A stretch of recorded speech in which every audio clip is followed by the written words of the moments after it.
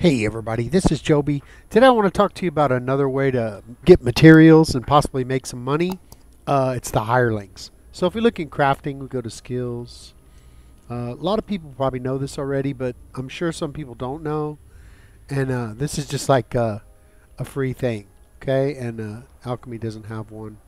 Blacksmithing does, and here it is. Miner hireling. Miner as in somebody who mines things.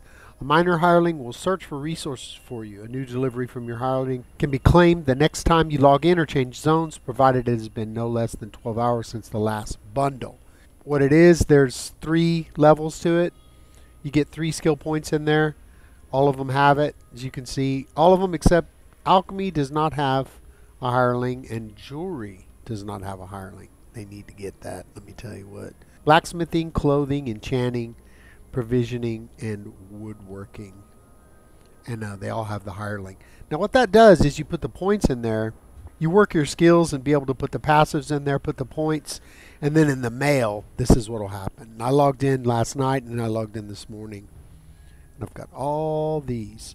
Real funny. They write to you like these really funny notes and stuff, and I've read them all, and there's quite a few different notes. But as you can see, sapphire moonstone pitch, rough ruby ash. Take that, delete it. Raw enchanter materials. It's a couple of things. Sometimes it's great. I've got tempers and kudos before. Just depends. Not really much there, but now the thing is, I'll just go ahead and take all these. It builds up, you know. It's every single day this stuff will happen, and you'll get that in your mail if you happen to play it 2 different times. You'll get more. I mean, 20 flour, that's pretty decent. And if you do it on multiple characters, you get so much stuff. I'm starting to understand that the armory station is limitless potential, what it can do. The people's ideas, about saving a respec in your character, go do it once, do a complete respec, have no points in there, and come back and save a slot, and then that's just like a free respec. Of course, if you just want to do your morphs or whatever, it's probably easier just to use the respec station. But that, and LL talking about making all your characters crafters, and I was just thinking, it'd be good to tell people about the hireling.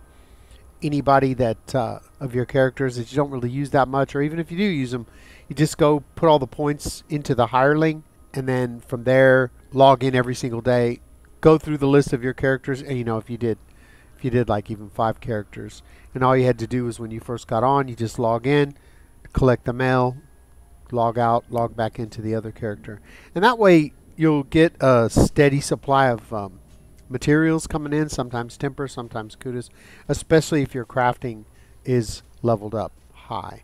So you could just leave the points in for the hireling, and you don't need any of the other crafting stuff. Truly the lazy person's way to farm. And I think they're great. I've had them for a long time. At first, when the game came out, I didn't really understand what that was, and it's just a way to get materials. Especially if you have ESO Plus, it's great because it just goes right into your craft pack. If you don't, a little bit more management is involved. I played without ESO Plus for like 3 years because I am a cheap bastard, and that's the reason. But the thing is, now I have it because of space and the guild house and stuff, and I love it, of course. I always loved it when it was a free trial. But even if you don't have it, you can still get the really good stuff and then just either sell the rest or delete it or whatever you want to do. Well, that's really about it for today. I just wanted to make a quick video trying to tell people how to make some money. Well, that's really about it for today. I just wanted to tell people how to make a little bit of money or get some extra materials if they need it. And of course, the level of the things that you get, like I get ruby ash and all the high level stuff because I'm fully leveled out crafter. And if you're lower level, you get the items of your level.